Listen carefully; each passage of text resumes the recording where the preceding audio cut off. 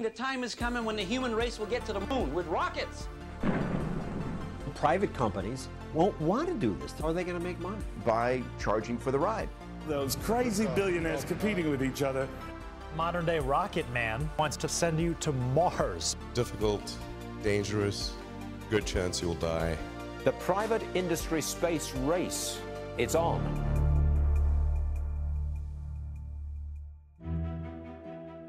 We tend to think that space exploration and human spaceflight is all about governmental agencies like NASA.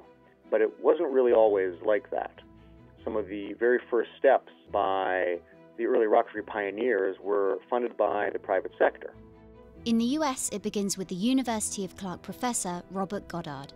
It's 1920 and he publishes a method of reaching extreme altitudes, mentioning that rockets could be used to carry payloads to the moon.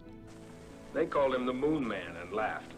The Times editorial writer implied that your husband didn't even know high school physics. He did not let such things deter him from his experiments. In 1926, Goddard successfully launches the first liquid-fueled rocket. Money from the family of the mining magnate Daniel Guggenheim soon follows.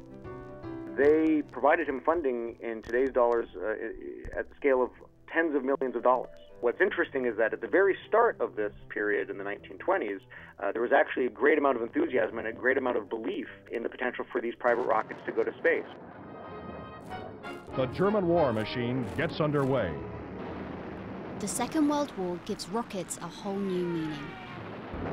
And then the knowledge of rocketry became critical to Cold War, and in the 50s and 60s, rocketry was almost exclusively a governmental affair. The private sector, in terms of companies, was essentially working as contractors to the U.S. government. It's not until 1982 that a serious effort is made to build a privately funded rocket.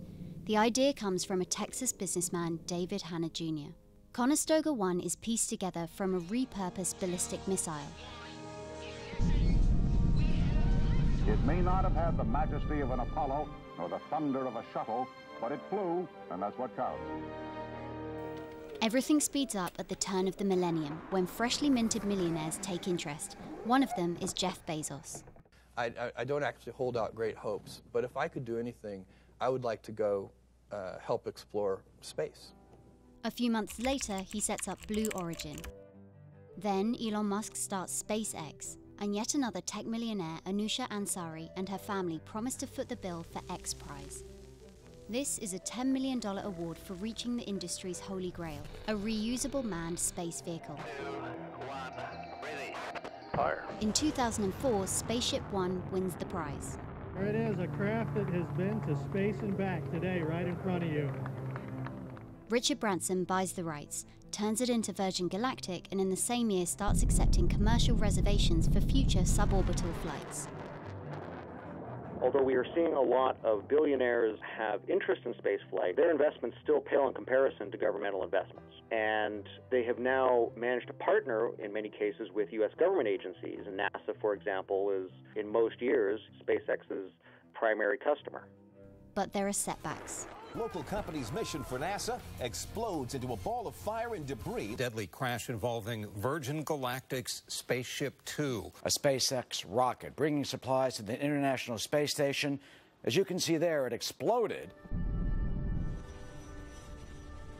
Eventually, in 2015, Blue Origin's New Shepard rocket becomes the first to take off and land vertically after reaching space. Shortly after, SpaceX goes even further, sending its Falcon 9 to orbit altitude. The other major milestone will be the first tourists on commercial suborbital vehicles, and I'm not going to predict who's going to be there first, but the hope is that by having more competition amongst commercial companies and by leveraging advanced technologies, that we're going to be able to reduce the cost of going into space. Launch. 2019 is the year that SpaceX and Boeing are gearing up to finally take astronauts up to the International Space Station. The first private lunar lander is on its way to the moon, and Chinese companies are joining the space race as well. For well over 100 years, people have been dreaming and thinking and planning for a future for humanity beyond this planet. And that includes a future for humanity on the surface of the moon, a future for humanity on Mars, and even farther still. And as long as we have the social goal of continuing to expand our knowledge of the cosmos, then the ambitions and dreams of individuals are going to be an important part of realizing those goals.